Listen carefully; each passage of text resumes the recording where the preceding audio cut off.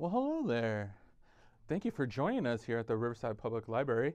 I'm Mr. Brian, and today we're at the beautiful new main library in one of its many quiet study rooms. And for our summer reading program, Reading Colors Your World, our stream/STEM activity, we're going to be talking about catapults. Awesome. So we're going to talk about how a catapult works. And afterwards, I'm going to show you guys how to make your very own catapult out of some popsicle sticks, some rubber bands, and a plastic spoon. All right, let's get started. So, talking about a catapult, the first thing we need is a catapult. So let's get our catapult right here.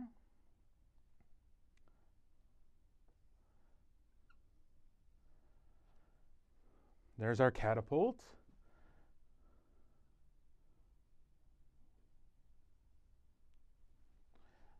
All right, so when we have a catapult, we also have the item that we're going to fly through the air,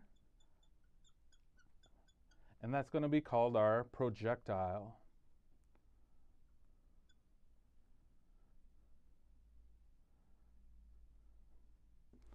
So a projectile is what we're going to be making fly through the air.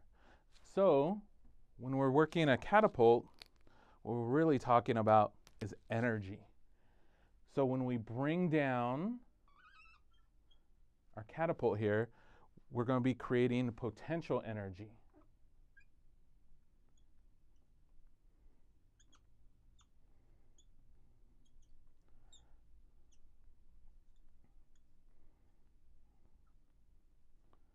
So that's going to be our potential energy. And when we release our catapult, that's going to create our kinetic energy.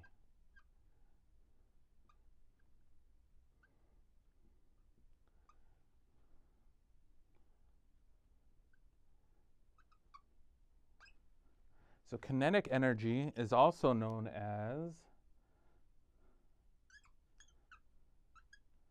motion energy. And motion can only go 4 ways.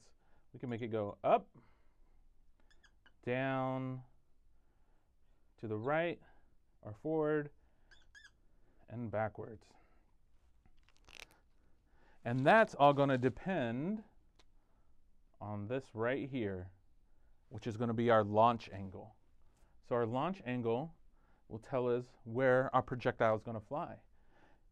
It could either fly straight up or straight across. And if we have the right angle right here, we can make it go up and across. So that is our catapult. Now the fun part is let's create our catapult. All right. All right, now it's time to make our catapult. So our catapult, we're going to need 3 things. First, we're going to need our craft sticks, and we're going to need 12 of them. So let's count out and make sure we got 12. 1, 2, 3, 4, 5, 6, 7, 8, 9, 10, 11, 12. All right, so we got 12 of our craft sticks. We're going to take 2 of them out, put them to the side right over here. And then we have our little stack of 10.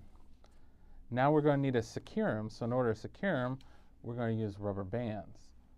So I like to use 6 rubber bands in total. We got 1, 2, 3, 4, 5, and 6. So let's secure the end of our sticks together. So we're going to use a rubber band. We're just going to wrap it around a few times until it's nice and tight, right at the very end right here.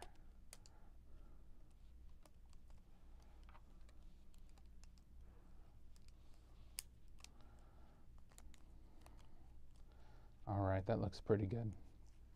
Now we're going to grab one of our other sticks that we put aside, and we're going to put it between the last one over here. So we're going to just slide them apart. We're going to fit this stick right in between them here. And do you see how we have our 10th stick right here, and then our other stick right in between it? So now we're going to secure this side by rubber banding them together. So we'll get another rubber band.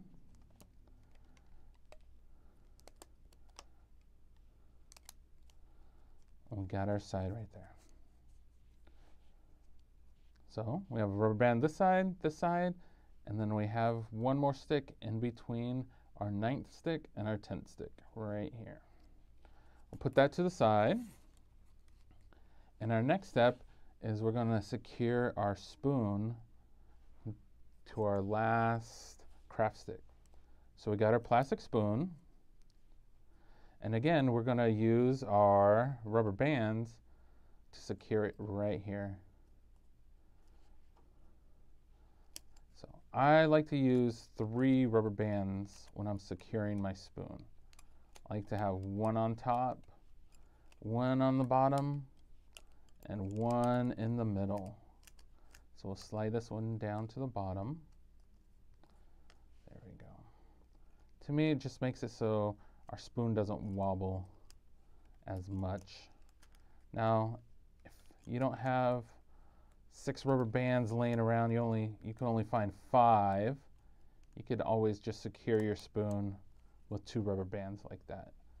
But I like to bring them down right to the middle. And if you can't find rubber bands, you can also use hair ties. I know I have plenty of hair ties laying around the house. So if I couldn't find any rubber bands, I would look for some hair ties. All right, and now our spoon doesn't wobble that much. So our next step is we're going to secure the bottom end to our bottom right over here by wrapping the rubber band around it again.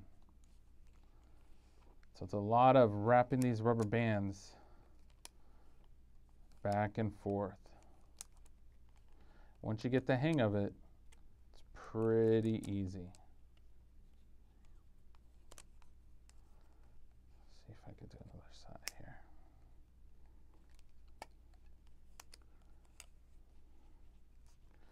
Now that this end is secure, we have our catapult. Just like on our diagram, huh?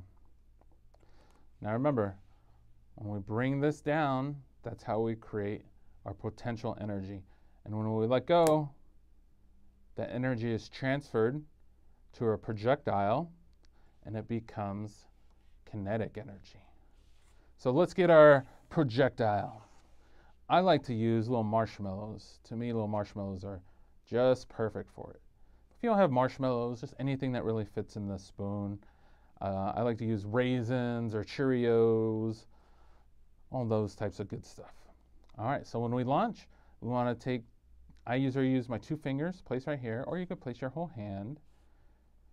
Push our 2 fingers right here, and then we're going to bring back our spoon to create our potential energy. And when we release, we're going to create our kinetic energy. Are you ready? All right, here we go. Release.